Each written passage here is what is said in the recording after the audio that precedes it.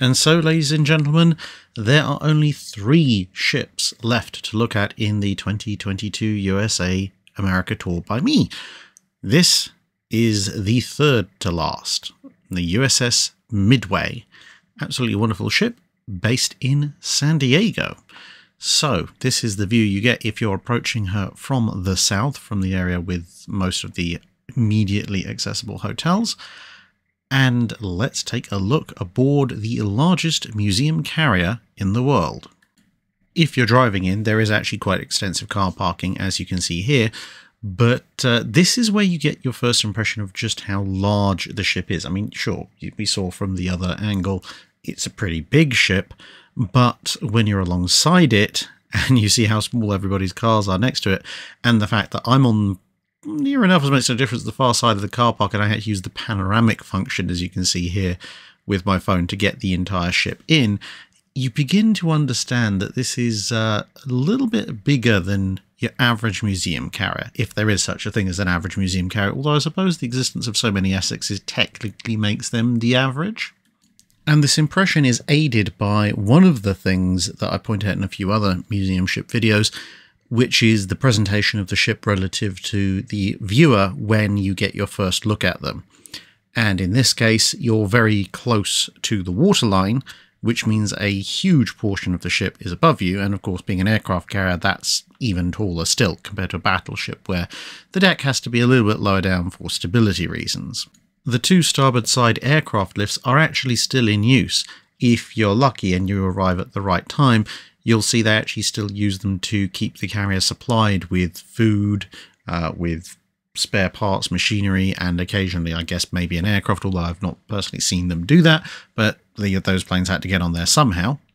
And you'll want to head to around about the level of the island, which is where ticketing, admissions, and your gantry to get on board are actually based. And for those of you who don't particularly fancy climbing stairs, you're in luck, because both the entryway and then from the hangar to the flight deck are all accessible via lifts, so wheelchair users and so forth are also capable of visiting the carrier. So let's take our first steps aboard.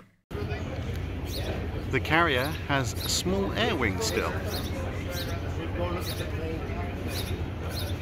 So one of the first things you'll notice as you enter is just on your right, although I've walked to the other side of the hangar, so now I'm looking essentially back at the entrance, is a display of World War II era aircraft. Now, interestingly, of course, these are aircraft that Midway herself never operated, but these are the aircraft of the Battle of Midway, which is, of course, what the carrier is named for. So right at the, well, the back relative to when you come in on the, but realistically the starboard side at the aft section of the hangar, you have this rather wonderful F4F Wildcat. Much closer to the entrance on the port side, and you can see there just to the right, there's also a little photo booth where you can have your photo taken as you come in, is an SBC Dauntless. So that's the dive bomber. And of course, also don't forget, in 1942, it's also a scout bomber. The main difference between the scout and dive bombers being that the scout bomber would go out with a 500-pound bomb, which would allow it to fly further and a little bit quicker, whereas the full strike bomber Dauntless would go out with a 1,000-pound bomb. So flew a bit slower, couldn't fly quite as far, but could hit a lot harder. There's a few minor variations otherwise, but generally speaking, if you put a 1,000-pound bomb on a scouting Dauntless or a 500-pound bomb on a strike squadron Dauntless, you weren't really going to be able to tell much difference apart from the tail markings. And no, before anyone asks, they haven't done that expedition down to the wreck of Lexington and fished up a Devastator torpedo bomber. This is in fact a replica, and in my opinion, one of the few decent things to come out of the recent Midway movie. They actually made a full-scale mock-up of a Devastator for filming purposes, and then they donated it to USS Midway. So this is about the closest thing you're going to get to seeing a real Devastator, unless and until someone goes down to Lexington with a grab claw. But in the interim, it's quite an interesting thing to look at, most especially because when you see the large majority of torpedo bombers of the Second World War, of course, they carry their torpedoes parallel to the fuselage, whereas, as you can see here, the Devastator carries its torpedo pointing at an angle downwards. So those are your three primary aircraft of the Battle of Midway. And what you can also see in this photo underneath the Devastator is that there is also a approximate 15-minute audiovisual presentation in a little cinema just at the back there, which is all about the Battle of Midway. So that's also definitely worth a look, but for obvious reasons I can't exactly show you footage or photos of what's going on inside, because apart from anything that'd be very rude. Now, as you progress through the hangar deck, there's a number of other things. There's obviously the gift shop. There's a number of simulators that you can go on that will take you through a virtual tour of how it feels, ostensibly at least, to fly in a number of different aircraft operated from Midway at different times. And there is also a gallery of slightly later World War II aircraft. There's a Corsair, an Avenger, and so on and so forth. Somehow, despite having now been on Midway 3 separate times, I neglected to actually take any photos of them. I think I was just looking at the aircraft. There is, however, this little thing you can see in the top left, and yes, that is a Cessna, I think. Or maybe it's a Piper Cub, I don't know. Anyway, it's some kind of civilian-ish type high-wing aircraft that you won't normally find on an aircraft carrier, but of course Midway, although being conceived towards the end of the Second World War, served throughout pretty much the entirety of the Cold War, and that particular aircraft, I believe, is a souvenir from her days off of Vietnam, when a particularly enterprising South Vietnamese pilot and his family decided they were going to get out of South Vietnam as quickly as humanly possible, and they went in that thing, and it landed on the carrier.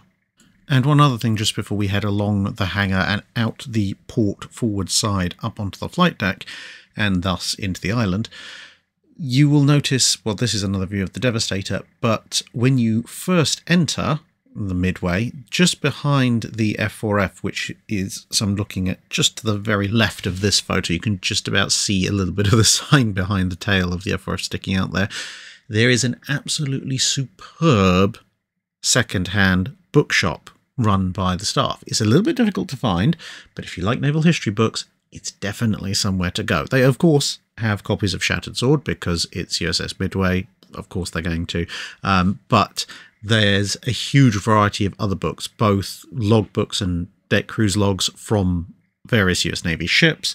There's a little bit of land and air stuff as well, but the vast majority of it is a bewildering and massive variety of naval history books, which you can have for pretty reasonable prices. There's some pretty nice posters there as well. Absolutely recommend that you go and visit it, although perhaps it might be an idea to visit it on your way out, otherwise you're going to be trucking quite a few books up and down this carrier, and as we mentioned before, she's pretty big. As you head up the outside stairs, you'll see a number of these little grey pods, and you might be wondering, what on earth are these? Well, they're not an early prototype form of tic-tac, a little bit too big for that, but they also have a couple of open ones and a little guide that tells you what they are. They are, in fact, very well appointed little life raft sets. Gone are the days of the Carly float and break into the ice cream supply for all you're worth before you're unceremoniously dumped into the Pacific. In the top half, as you can see, there's a pair of oars and something that looks like a slightly melted, oversized fruit winder. That is, in fact, the life raft. But in the other half of the case, hey, there's a bunch of supplies and they're all neatly labelled. So what you actually get in this little thing is, firstly, a 25-man auto-inflating life raft. So don't worry, you don't have to inflate it all yourself. It also has a sea anchor to keep it nice and stable, which is quite useful because otherwise you will be pitched over in rough seas eventually.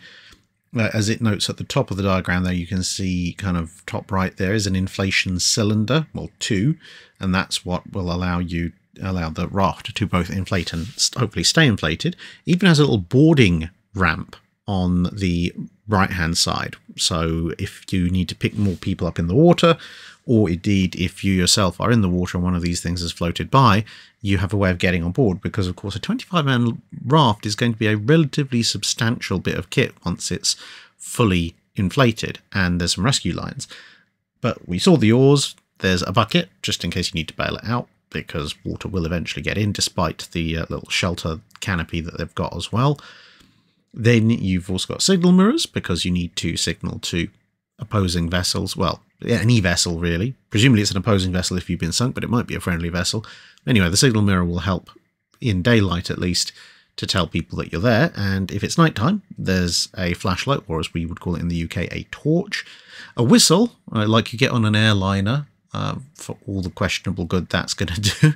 To be honest, I think the whistle's probably better for finding your way to the raft, i.e. you blow it and people in the water will see, there is a raft over there, I shall try and get on board. You've also got blankets, fresh water, a fishing kit, a first aid kit, some motion sickness tablets, a marker, which is basically a bunch of very, very strong dye, again, very useful for being spotted from the air. There is a utility knife, so I guess one person gets to be in charge of the knife, and you also get 25 food packages to go with your water.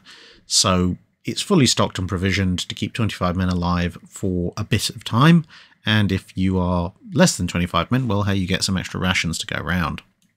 On the tour that I did, you pretty much head straight for the island, so this is looking off the stern of the island, heading up into the rarefied atmosphere of the command areas. You can see there is a rather nicely painted A6 intruder there, quite happily waiting. And over on the port side, they have a variety of helicopters, which, as far as I can tell, includes at least 50%, if not more, of all various types of helicopters that have actually ever served on US Navy aircraft carriers, right back from the very, very earliest ones over there on the left and slightly off screen, through to that wonderful, rather white Sea King, and then heading over to an SH-60 further on the right. They don't have every single one, but near enough. There's also a nice big radar mast, and yes, that radar does spin, and was spinning at the time this photo was taken. And speaking of radar, another later refit addition to the ship, chaff launchers to deceive incoming radar, specifically incoming radar from missiles and possibly also from aircraft. But don't worry, that's not the extent of Midway's electronics fit out. You will see quite a few radars later on that are somewhat further forward on the ship. And this little view through the fence or railing that's available to stop you from plunging horrifically to your death shows you just how high up you've come so quickly. Yes, those are the little cars right down where we were parked earlier in this video. And here, although the giant Smarty of this mini AWACS parked down below is a fairly obvious feature of this photo, just to the right and slightly above the giant Smarty dome, you'll notice this tiny little pedestal mounted thing that looks like a very small telescope. That's actually quite important because it helps the crew to take bearings to various points so that they can work out where they are whilst they're navigating, obviously because this ship was navigating mostly during the era before GPS, and so when they're moving through enclosed waterways like San Diego, it's very important for them to know exactly where they are, otherwise they are going to join the Went Aground in Our Own Home Port Club, which they don't really want to do. And there's a bit more that you'll see further in the island that explains a bit more about that.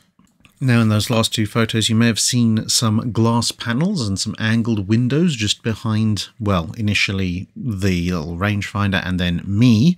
And this is where we find ourselves now. All this lovely green paint on the interior. No, this is not the bridge, the area where the ship is commanded from. This is where everybody watches proceedings on the flight deck. This being one of the later additions to Midway during one of her many refits, and it essentially sponsors out from the port side of the island and actually overhangs part of the flight deck, which gives you a pretty good view. Now, of course, we're sitting behind the two seats, so you only get some of that view, but you can look left, and this gives you a good view of the ship's stern, and therefore also where aircraft are going to be landing, although you might also get a view of some of the preparations for flights being prepared to take off. And then you can look to your right, which looks up past the rest of the island, and of course from here you can see most of what's involved with aircraft being launched instead. Now, before we go any further, I'm just going to show you this shot, which is of the aft part of the flight deck, and somehow all of the photos I took on the aft part of the flight deck, pretty much with the exception of 2 or 3, seem to have come out extremely heavily flooded with light, so it's kind of like ghost images of the various planes, which is really unfortunate because I didn't realise that until I was checking the files, despite, and this being, you know, early 2023, after I'd been back to Midway twice in 2023 when I could have renewed them if I'd bothered to check those pictures. So unfortunately, you won't get any close-ups of the rather wonderful array of aircraft they have stationed on the back there. Although I would say they do have an RA-5 Vigilante, which is one of my favourite Cold War era aircraft. They've also got an A-1 Sky Raider and a whole host of early Cold War era aircraft, including the good old Ensign Eliminator, the Cutlass. But the main reason I'm showing you this photo, other than by way of apology for missing out all those wonderful aircraft, but let's face it, you've probably seen a fair number of them on the Yorktown video as well. And yes, that is an F-14 over there on the right. There's a whole story as to why that's on Midway. But getting back again to the main point, just behind the F-4 Phantom, which is almost dead center there, you'll see this rather odd, complicated little tent structure. Now, there are two of these. There's this one here, which is in the middle of the landing area. And there's another one a bit further forward, adjacent to one of the forward catapults. And in these areas, you can learn an awful lot about how you land aboard an aircraft carrier, albeit admittedly a Cold War era one, and also obviously how you take off from one. Now, they have regularly scheduled talks there by docents, volunteers aboard the ship. And what's quite remarkable about them, at least for me, is that these aren't quote-unquote just staff. All of the times that I was there and sat down and listened to one of them, it was actually being given by men who had flown from and obviously landed on the carrier. So they were not only telling you this is how you do it, they'd done it for real. And they've got a variety of pictures and photos and videos that they show to help liven up the demonstration. But it is quite fascinating to listen to someone who's actually done this job quite often on this particular ship when she was in service, now telling you this is exactly how it's done. And they can point out the various bits of landing and takeoff equipment that are scattered around the ship.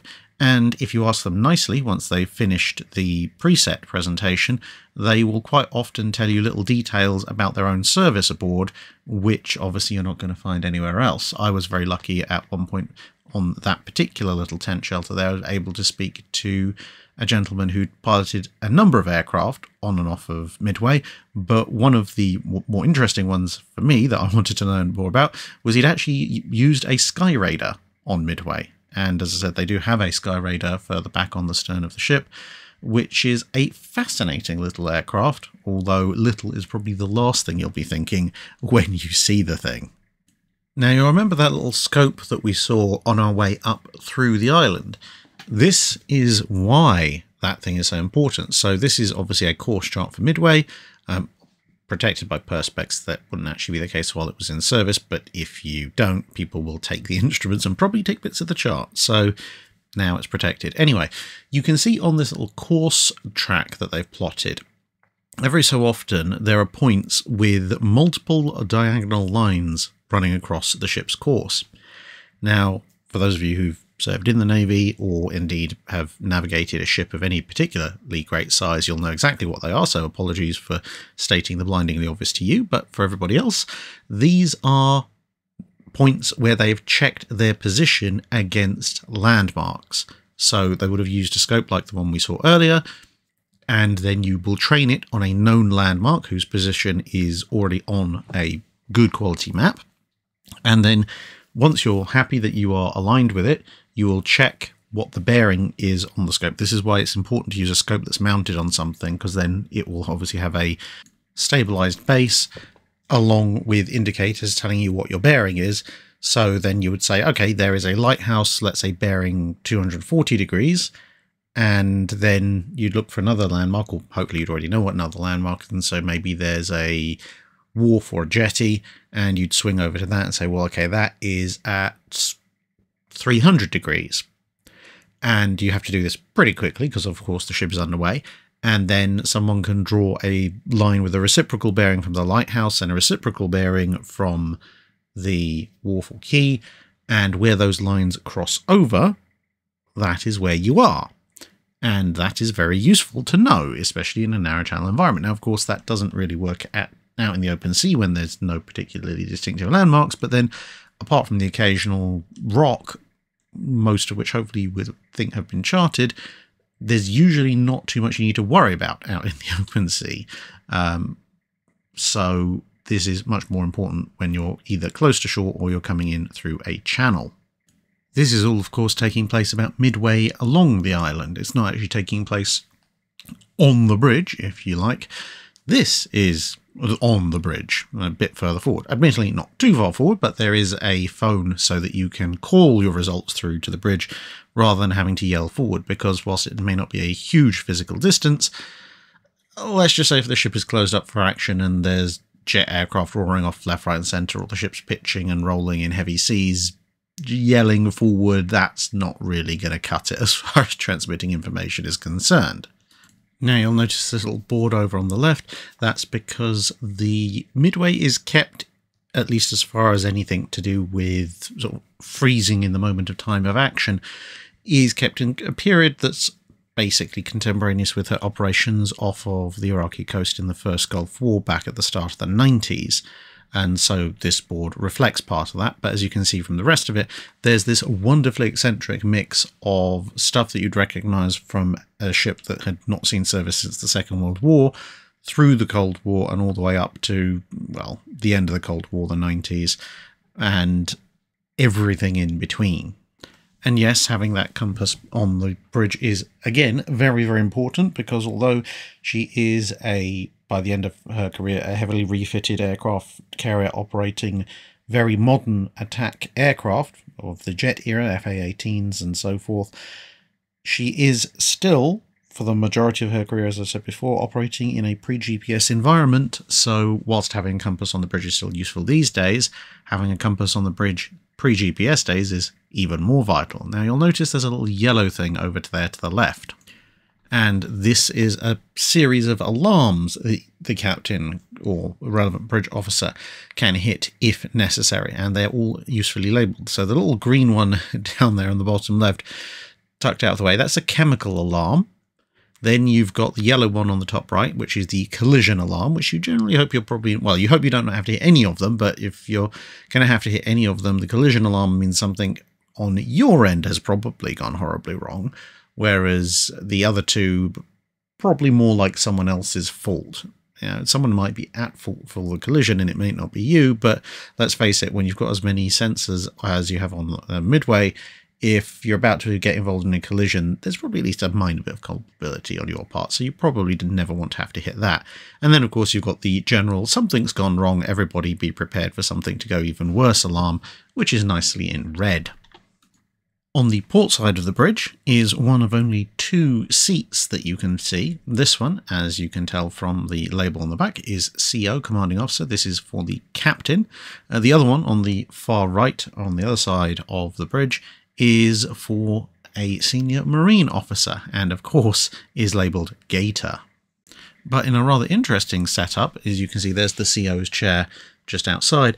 There is this internal bridge as well. Now, at the time, I forgot to ask whether this is actually the original bridge and they've expanded during one of the refits around it, and hence you have this double layer, or whether this was supposed to be some sort of slightly ineffective conning tower arrangement, because this kind of bridge wrapped around a bridge is what you will see on, say, an Iowa-class battleship wrapped around the conning tower. Well, you can probably tell that this thickness of steel is not a thickness of steel that is going to act in any way, shape or form as any kind of armour. But nonetheless, it is a interesting little feature with everything painted in blue. And over to the left, unfortunately, the good old days of that big brass dial you might have seen on Olympia and so forth, where you can ratchet it back and forth and be big clangs telling you that the engine room has received your orders for high or low speed or whatever change in speed you've ordered. Well, they're all gone. Instead, you've got this kind of copper, possibly bronze fronted device, which, as you can see, it has little dials instead. So you can still tell the engine rooms what you want to do in terms of going forwards or backwards and how fast, but their response and everything is going to be just that little bit more muted. Although you do also have an RPM counter built in at the bottom, which is quite handy. And slightly further back from that, we have a steering position. Again, Midway being a slightly newer ship, we've gone away from the nice big wooden wheels with brass inlays to what appears to be just a nice brass wheel. It's not as big as the old ones, but then it doesn't really need to be, because Well, the days of mechanically steering the ship, as in you turn the wheel and it directly turns the ship's rudder, those are long gone. So there's all electromechanical interfaces, at which point you don't need the massive lever arms that you do on that form a Age of Sail ship's wheel, so you can get away with something a bit smaller and a bit more practical. And spinning around, you get this look behind, and this is useful, if for no other reason, than you get a rather wonderful view of this intricate set of levers which allow you to open and close this particular door or hatch, depending on what you want to call it, with a single wheel turn. Now, you'll be aware from other ships, particularly the World War II museum ships, the museum battleships, that in the older days, if you wanted to fully seal a door, you'd have to dog that with multiple separate levers or dogs that have to individually shut. And sometimes working out which one of those is still shut when you're trying to open one can be a bit interesting. But on this slightly newer ship, you have this system, which, as you can see, allows you to put multiple lock points in with a single turn. There are some examples of the older version as well, but it's rather interesting from an engineer's perspective. We're then going to descend out of the island for a little bit and just take a quick look at the ship's kill markers there, plus all its various awards, all stenciled up on the side, and of course this rather wonderful fetching notice in yellow, because again, unlike the older carriers, you now have to be aware of jet aircraft. The jet blast of them may blow you over the side. That may also eat you, but that's only if you get ridiculously close. You also have the props, because you have things like the AWACS aircraft and the Carrier Onboard Delivery or COD aircraft. They're running on turboprops, so you can walk into those. And, well, I believe there's a scene in Indiana Jones and Raiders of the Lost Ark that tells you exactly what happens if you do that. And then you've got rotors, because of course the ship's also operating helicopters, and they'll do pretty much the same thing to you, except horizontally.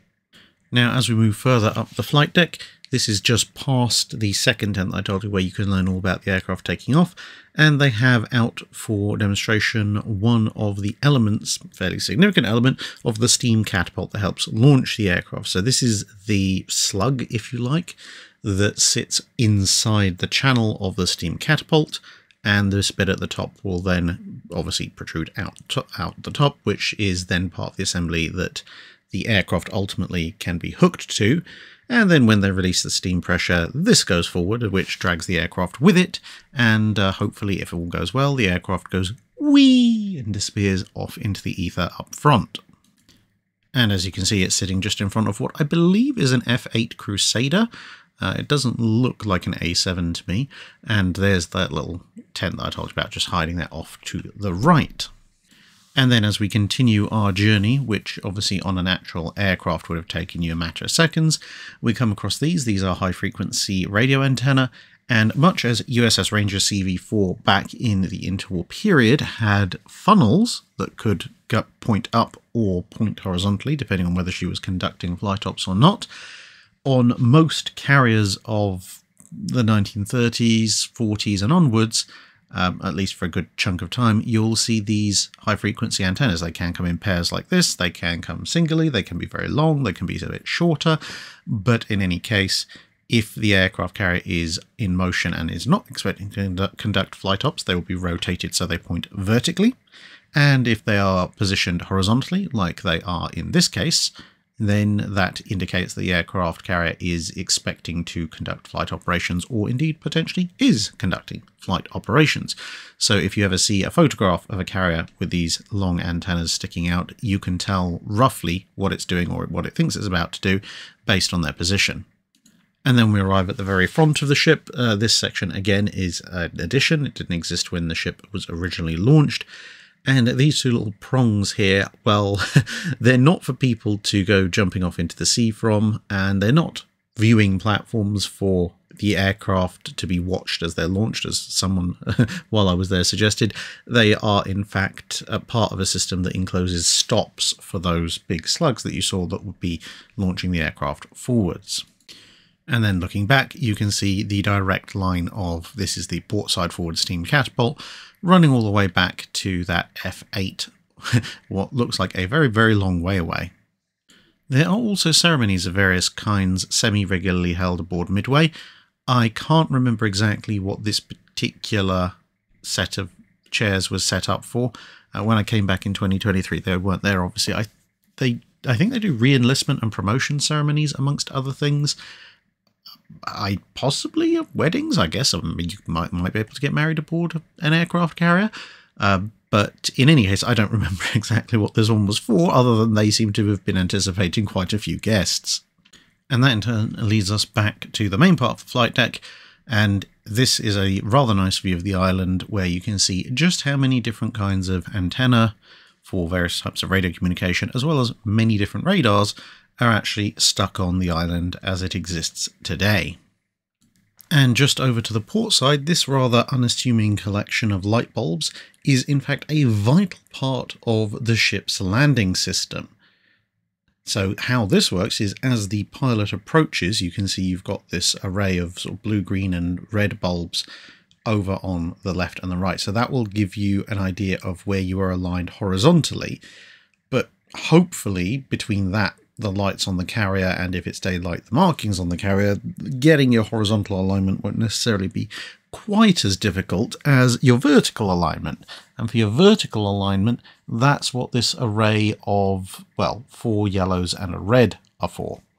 And each of these bulbs is arranged in such a way that its light is only visible on a very specific angle of approach. And as you are coming in on your approach, of course, you're constantly having to adjust your angle of approach because the carrier is moving away from you. It's not a fixed runway. What you're trying to do is get the center light visible, which will be known to you as the center light because it will align perfectly with these 2 horizontal rows of sort of greeny blue lights on either side. And that means that the light, obviously the light is shining on its fixed angle upwards, and if you can see it, that means you are on that angle of approach, which is the angle of approach you actually want to be on. Because if you come in too low, then at best you're going to slam down quite short and possibly violently. At worst, you're going to plow straight into the stern of the ship, which is not good. And if you're too high, well, again, best case scenario, you miss completely. You have to power up and go again. Worst case scenario, you actually do manage to hit the deck, but you hit the deck too far forward away from the wires, and then you, well, tip over the front and drown probably. A couple of the aircraft photos that I took that didn't get horrifically whited out by the sun, they, of course, have a UH-1, because, of course, they do. Everybody has a UH-1. UH-1s are fun. Although, I must admit, it is a little bit odd, just from a relatively amateur aircraft enthusiast perspective, when I do see UH-1s, because I'm much more used to modern helicopters with multiple rotor blades, and then you have, here is a UH-1, which is recognisably more on the modern side of things than some of the sort of reinforced lattice girder and glass bubble monstrosities that make up the early forms of helicopters, but it just has this wonderful thick, almost plank-like 2-bladed rotor. And speaking of multiple blades on rotors, this is basically what my childhood idea of what a helicopter looked like. The Sea King, or whatever the US Navy designation for it is. So these things were quite common sights in the skies of the southern UK, either as Coast Guard helicopters or Army or Navy helicopters. And yeah, when I was small and you saw one of these things getting around, you thought, ah, that is what a helicopter looks like. And to me, that is still what a helicopter looks like, partly because it is a helicopter and partly because it's also actually, once you look at all helicopters, it's a fairly distinctive helicopter, all things considered. I do like this one's paint scheme, though. And then re-entering the island at a slightly lower level, there's this rather wonderful planning device. And yes, it is a planning device.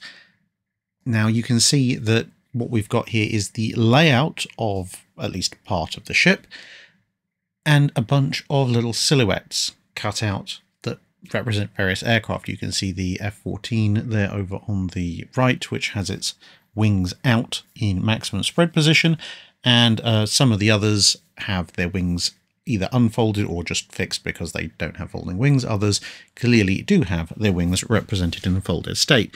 And this is to help the officers plan out how they're going to arrange the aircraft, and indeed what aircraft they can arrange, because this is all exactly to scale. So when the ship's actually in service, there'll be a lot more of these little cutouts they can use. And when they are going to conduct flight operations or transport operations, or they're thinking about redistributing the air group, they can break out all of these little indicators and go, okay, well, if we arrange everything like this, it will work. But if we arrange everything like this, it won't work. But if we put it like this, it looks like it'll work, but we can't actually maneuver some of these things around, so that's not going to work. We have to do something different. And it has the advantage of you can play around with this thing for a few hours, get something vaguely workable, and then you don't have to put up with accidentally locking in or damaging several tens of millions of dollars worth of expensive aircraft whilst you try and play a giant game of Tetris with them. And this is something that, as far as I'm aware, they still have on modern carriers because it's a lot faster and more intuitive than doing it digitally, although I believe digital versions also do exist now. Deeper down in the ship, there's the planning areas. Now, obviously, these are, again, set in Cold War I period, so lots of maps of Iraq and the Persian Gulf. And as you can see here, there's myself and the rather wonderful docent who showed me around, and we're going over the attack plans, I think, to see if there was anything else that we could come up with, but there probably wasn't. There's also a bunch of artifacts down there, some of which have been donated by crew who were aboard the ship at the time, so you can have a look at those. And this is one of the status boards that, again, for the snapshot that they've decided to display Midway at in the CIC, tells you exactly who was around. So over on the left there you can see a bunch of US Navy vessels, including 2 battleships, both of which you can visit as museums these days. And then over on the right you can also see an accompanying number of other Allied warships. Now, if I'm remembering the episode of Mingles with Jingles correctly, and then cross-correlating with the ships that were the Royal Navy ships that are listed as present there on the right, I think this means that Midway is simulating a day when no less than the mighty Jingles himself was present. Feel free, if you happen to be a subscriber to Jingles as well, to let me know in the comments if I am correct. Or who knows, maybe even Jingles himself will see this and he'll be able to let us know. It is a very atmospheric place down over in CIC. About the only problem with it is that obviously that means the lighting levels are somewhat low, which means getting clear photos from a handheld camera of everything that's going on can be a little bit difficult. And no, that's not sunlight coming in through massive rectangular windows. That's a bunch of projector screens showing things running. But nonetheless, whilst, again, this is relatively modern equipment on the grand scale of from when the ship was launched to now, it is interesting how, although we've got this circular PPI screen, which was just being introduced towards the mid to latter part of the Second World War, not a huge amount has changed about the screen itself in its basic appearance. There's a little bit more resolution, maybe a few more details appended, but the main thing that will have changed compared to if you've seen a PPI screened radar unit on some of the older museum ships, or perhaps over in the UK on Belfast, is all the ancillary electronics around it, allowing you to interpret and assign things on that screen that is not a capability they would have had back in the 1940s.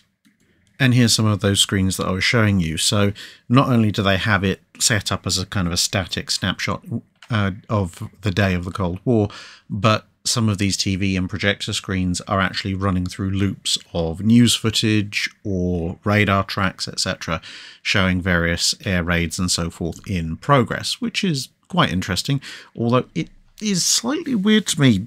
I mean, obviously there were guys who were actually on the ship, you know, in combat, fighting the ship, but it is slightly strange to me of something I remember happening on the news as a kid being represented in a museum as history.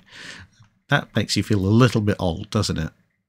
Then again, I was having multiple conversations on this trip with people who hadn't even been born when 9/11 happened. So, yeah.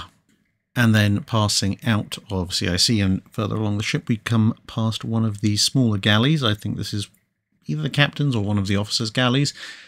Again, which is a little bit interesting in that what's down there on the bottom left, I'm fairly sure is a dishwasher. And what's up there on the top right is definitely a microwave. But again, I don't remember my microwaves having a wood veneer on them, but, you know, each to their own. It's a fairly interesting snapshot, and some of the canteens elsewhere on the ship are set a few years or decades further back in time as well, so you get a whole range. Although, with that said, a number of people who've been in the Navy who've looked at these have told me, aside from the odd microwave and so forth, especially once you get to the canteen areas, not a huge amount has actually changed even on modern Navy ships compared to those of the Second World War. Coming back up the stairs into the hangar deck so that you can head down into the engineering spaces, you can see this area. So yes, that's an engine, and yes, that's many, many decks down. There's a lift in the hangar deck that allows you to take big bulky items like a jet engine down for maintenance deeper in the ship. And they've got that lift in the lowermost position. You can see all the hatches have been raised, and they put a nice big sheet of perspex over the top. So those of you who have vertigo can walk out across it, not realise, look down and go, ah, before jumping maniacally towards the side. And the rest of you can just enjoy it and point at people like me and laugh. But up at this level, you can also go forward to see where the ship's anchors and chains are stored in this rather nice open-ish space. You'll also be able to get a chance to see some of the steam accumulators for the catapults on your way to or from. But this is quite interesting because, again, there's a bit of perspex here on the left, and on the right you can look through there straight down into the sea. But this gives you some idea of what a somewhat more motorized and more modern anchor chain storage area looks like. Although, to be perfectly fair, it's not a million miles away removed from the anchor chain areas that you'll find in even relatively modern ships. And I've been on a couple, so I can vouch for that at least. Now, there is a lot more to see on Midway. There's the engine rooms. There's more of CIC than just the brief snapshot I showed you. There's the machine shop. There's crew quarters, messes, etc., all sorts of things. But that will take the video well over an hour, so I think this is probably a decent time to wrap it up. If you want to see the rest of the ship, then I'm perfectly happy to show you in a subsequent video. Just leave a comment down below and let me know that. And just before we go, also quick shout out to the San Diego Maritime Museum, which is just up the road, literally, from Midway, which has a wide variety of different ships, including HMS Surprise from the Bat movie Master and Commander, and some of these other vessels you can see here. There's a replica Spanish galleon, and this rather wonderful ferry in the middle is so large I actually forgot whilst I was on board that it was a ferry and not a building. But the giveaway is when you go below and you suddenly find yourself confronted with vertical triple expansion engines. So thanks everyone for watching. I hope you've enjoyed this partial look at some of the wonders that can be found aboard USS Midway, obviously, as I said, down there in San Diego. And many, many thanks to the staff and the docents and everybody else aboard USS Midway who made me feel very, very welcome when I showed up. Hi to all of those of you who, on that rather wonderfully hot day, stood around and chatted to me for a couple of hours on the aft fantail. I can also recommend the restaurant. It's pretty darn good. And yeah, it's just all around a really interesting place to visit. Also, if you look out over the bow, you can usually see at least one, maybe two of Midway's successors floating on the other side of the channel. So until the next video, see you again, and goodbye. That's it for this video. Thanks for watching. If you have a comment or suggestion for a ship to review, let us know in the comments below. Don't forget to comment on the pinned post for dry dock questions.